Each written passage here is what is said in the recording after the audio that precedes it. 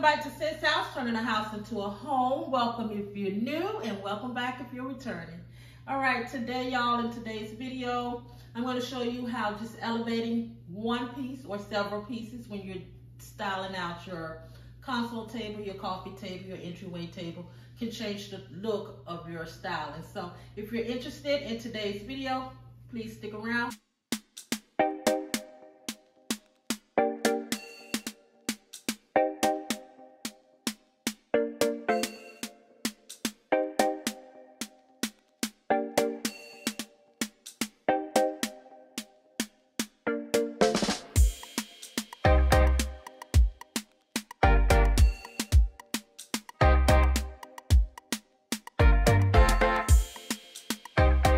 Before we get started with the video, I want to share with you this hack that I did or found on YouTube. Because YouTube tells you everything, right? Anything you want to know, girl, go check it out on YouTube. You'll find it. But anyway, I found this hack on YouTube and I want to share it with y'all. So, okay, y'all, I want to paint this table black. Right now it's peppercorn and this is a chalk paint. I want to paint it black. When I painted this peppercorn, I don't know if you can tell, but these are nail heads. And I painted over the nail heads. So now when I paint it black, I want my nail heads back. So I was trying to figure out how to remove the paint. So I went on YouTube, like I said, and I found a hack. And I'm going to share this hack with you. And then we're going to get into the video.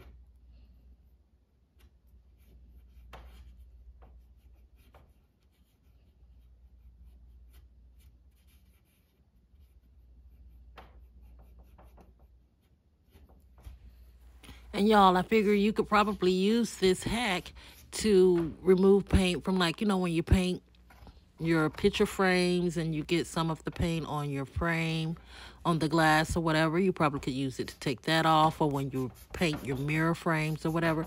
Try it on that. It probably would work.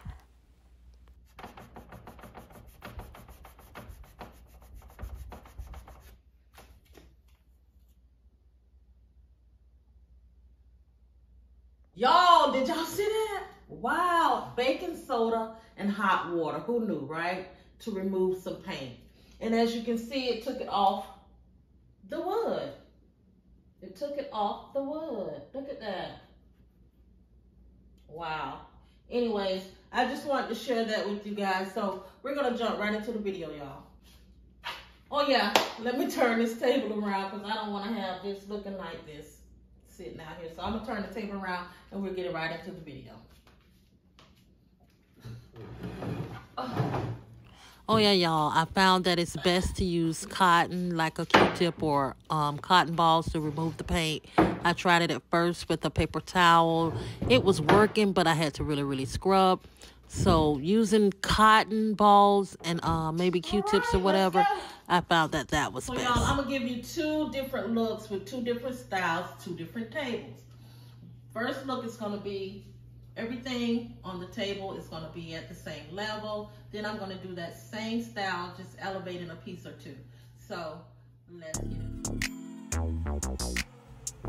Y'all, make sure you stay till the end. I have something I want to share with y'all.